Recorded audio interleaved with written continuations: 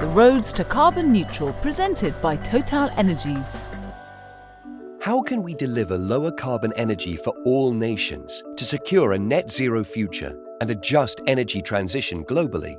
Currently, more than 700 million people worldwide do not have access to electricity.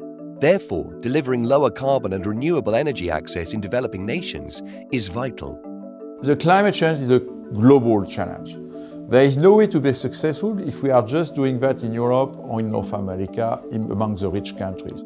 Investing as well in the energy of the transition in these emerging countries is part of what we do when we say together with society.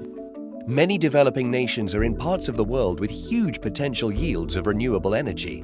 In fact, the World Bank places Africa ahead of every other continent when it comes to the potential yield of solar power. A lot of developing markets are getting pressured to phase down coal, but that coal has to be replaced with something else. Obviously, we want it to be replaced with renewables. To achieve this, global financial frameworks will be needed, bringing together industry and governments to support renewable energy investment around the world and to ensure developing nations don't fall behind. We estimate that by investing in renewables, we will be able to reach more than 40 million people in emerging countries, such as in Africa and in Asia. We think that the model of multi-energy, or broad energy, can be applied and will answer to, in fact, the demand from many countries, emerging countries on this planet. A couple of decades ago, we saw this transition in telecommunications in emerging economies where they leapfrogged the wired infrastructure and went to a mobile infrastructure. Well, why can't we have that same type of thinking in emerging economies, adapting quickly to renewable energy and an infrastructure that supports that? Africa makes up nearly a fifth of the world's population, but only produces 4% of the world's CO2, compared to the US and China, which account for 40% of global CO2 emissions. Therefore, consumer behavior in advanced economies is an important part of global decarbonization. Using your wallet to choose certain directions is really important. So make sure you pick sustainable products. Make sure you understand the carbon footprint of things you're going to buy. Reducing consumption will also accelerate the gains made in the renewable space by bringing down our overall energy needs. This is crucial in order to lessen the impact of geopolitical change, as well as increasing energy independence. All consumers, they want to have access to a reliable, affordable and environmental friendly energy. That's what we need to deliver. Energy access for all must be a global pursuit. Responsible energy consumption, combined with global financial and technological innovations, can pave the way for developing nations to become equal partners in our journey to a net zero future. In 2015, the United Nations adopted 17 Sustainable Development Goals. Goal 7 aims to ensure access to affordable, reliable, sustainable and modern energy for all.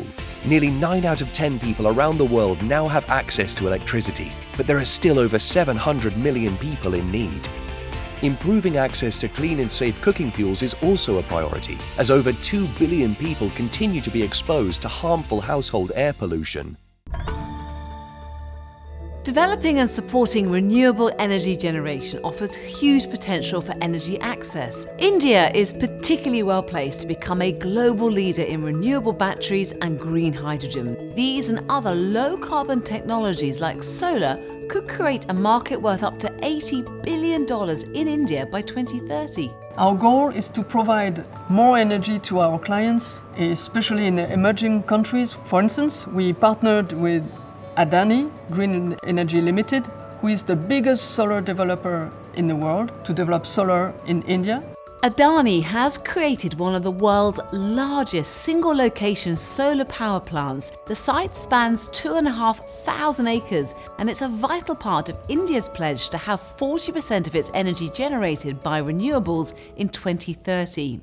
Many African countries suffer from a lack of infrastructure. More than 80% of the continent's rural population, about 600 million, do not have access to electricity.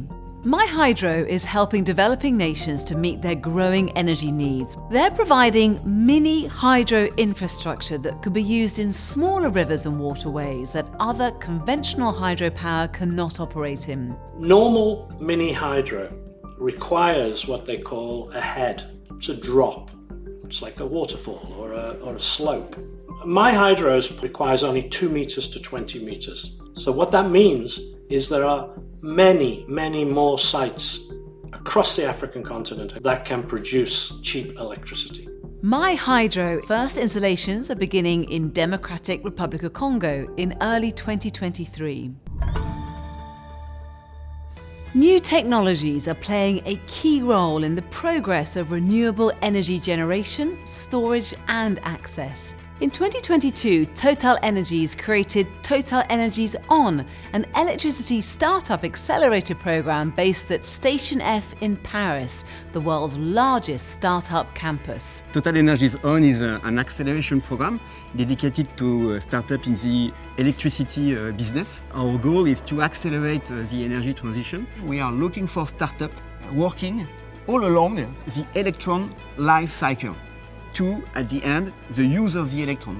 That's why we are working, for example, with a company like BIV. We're helping everyday people and companies switch to electric cars, but without any of the hassle. And this is what BIV does. Our objective is really to make sure that we help people and show them that the technology we have today is viable. Every time we sell an electric car, we know that we don't have a polluting car that's out there. We are here, in fact, to develop the business. That's our goal. It's a way to participate also to the energy transition. We have to find some new solutions coming from startups to develop wind and solar farms quicker and to operate these farms better with startups like Serima. Serima is the concept of using digital technology to maximize the output of wind energy through AI, through cloud processing, through the IoT technologies that allows us to install sensors in the wind turbine.